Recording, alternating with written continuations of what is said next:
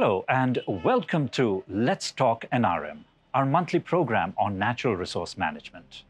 This comes to you from MBMA, the Meghalaya Basin Management Agency, under the CLEM program, the Community-Led Landscape Management Project. In any field of work, perhaps there are two approaches. One is the academic approach, and the other is innovation. Innovation often takes work much farther and much quicker. NSFAS has been a beneficiary of the Innovation Fund of the CLEM program. Today we are here at the NSFAS office and we are here to talk to the founder of NSFAS, Baprang Roy. We'd like to know more about the utilization of the Innovation Fund and what new innovations have been brought about and how this has really gone into the community to improve the livelihoods of every individual where they have been working. Hello, Baprang. Welcome to Let's Talk NRM. We really wanted to know from you what was the motivation behind starting NSFAS. And you have always stressed on working with marginalized communities. Why is it so important to listen to the marginalized communities, particularly in terms of their practices, particularly in terms of their knowledge systems? Thank you very much, Rahul. That's a great question. A nation is formed on three major pillars, of which two pillars are always taken into account, and the third pillar is always forgotten. Pillar number one is, of course, the state, and the pillar number two are the markets. Both these receive the necessary attention in nation building. But the third pillar, which is community, is often forgotten, and yet it's a pillar that is extremely important. Particularly in these hills where we live in, communities form a very important part because communities bring values, and the value systems which we talk about a lot in NSFAS, but also which we gain from communities, is the value of giving and sharing. And the other aspects that in market building that we undertake, we very often speak about wealth creation, but very little do we speak about the distribution of that wealth. In a community setup in its traditional form, when it is not hijacked by the other two pillars, communities have an inclusive attitude where everyone has a fair share of the natural resources that are around, and as a result of which we have an important distribution. So in NSFAS, what we are trying to do is to look at the assets that we have as a community and to build upon them.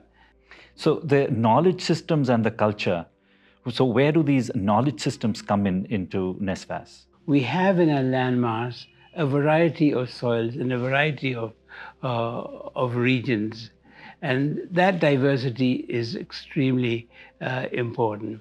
And people have survived over thousands of years and have learned how to inculcate that knowledge and how to use it in a way that is important on a landscape level. And that is where knowledge has come from. And I think that's something that we cannot neglect. The diversity is because of that, and no knowledge from outside can be inputted here without taking into account the very unique creation of these areas. Let's come to another festival that you all have been observing from NSFAS for a long time, NRM. So what is the relevance of this, and what has been the achievements through this particular celebration? I think NRM festival was initiated to enjoy tasty food that is locally produced. One of our first meetings took place in Mauflang. And I think it was in Mauflang when a group of women came to us when we were chatting, and they said, you know, you talk a lot about good food systems, but in our area, and this was near Mauflang, and people who came mainly were from Cherrapunji area, they said that millet is a crop that has bound us together, that has given us energy to climb those cliffs, etc. but yet we are losing and nobody's paying attention. So we started working with communities on millets, and then we tried to improvise and innovate. And today I'm very happy, especially this year when we are having the International Year of the Millet, that that work that was done there has spread quite a bit. I'm looking forward to working closely with MBDA and other organizations to spread this knowledge.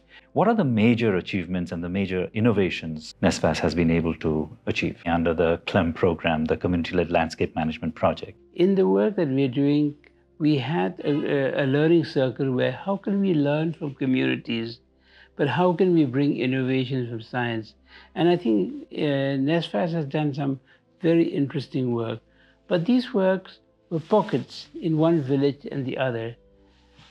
It was MBDA that came and brought the idea that you need a more landscape approach. And that is also consistent with the ethos of the people, because people, they speak about landscape, and then within the landscape, what are the different systems that we have. The landscape work that is being done by MBDA has been one very important emphasis. And I'm glad that the World Bank has done this, and I hope that MBDA with NSFAS will convince the World Bank that this is actually an inherent knowledge here that could be spread elsewhere. And that knowledge system could help us to influence, and hopefully the bank will come here building upon more the traditions and how science and local knowledge can combine, what you now call an intercultural approach to knowledge. One is the agroecology schools, where farmers get together. We would like not to just replicate what others have done, but to pick the best aspects, and therefore we coined the term the agroecology learning centers, bringing farmers, particularly women, to play an important role. We started first with the idea of looking at pest management. And we had someone from Korea who came and helped us to develop different systems on pest management by communities. And he was surprised at the knowledge that local people have of how they could try to control pests in their own ways. And this is using natural material? And using natural material. He came up with the idea of having a zoo for insects as one way to learn. And from these actions, then we work with communities to look at various aspects. The two important aspects, we're looking at seeds. What seeds were being lost? What seeds do they keep? And we brought in other people who came in. We looked at soils, and then the farmers themselves would experiment on their fields and see what are in the soil the pests that they have, and how from traditional knowledge they could bring about. So those innovations were tried, and they worked. And then when the project came from MBDA, the idea was, how do you strengthen these ALCs, either in them exchanging ideas among themselves, or in deepening their knowledge, or in spreading, or also in recording that knowledge that is there, so that we can then cross-fertilize amongst ourselves. We also found that, for example, some farmers were using eggshells and saying that to control the pests. But actually, the crops grew. But it wasn't because they were controlling pests, but because eggshells contain calcium, and that soil didn't have calcium. So we corrected also their views in that. Right. What NSFAS was doing at the beginning was rather sporadic in the villages that they were working. And there was no way that NSFAS could have spread this on a landscape. It was discussing with MBDA that we saying, how do you handle these small innovations at a field level to become important steps, not to be replicated everywhere, but to be appropriately introduced in the areas and to save the landscape from this aspect. It was in those discussions that issues like climate change, etc., were slowly being understood. At the end, we'd love to listen to a success story from all these years of working with NSFAS and in the villages with the people. One of the success stories of NSFAS is partnership building. I think unlike other non-governmental organizations who go gang-ho on a vision, NSFAS has been a listener to the government, has been a listener to the international bodies, but above all, a listener to the communities. I would say the biggest strength of the work we've done so far is the communities trusted us.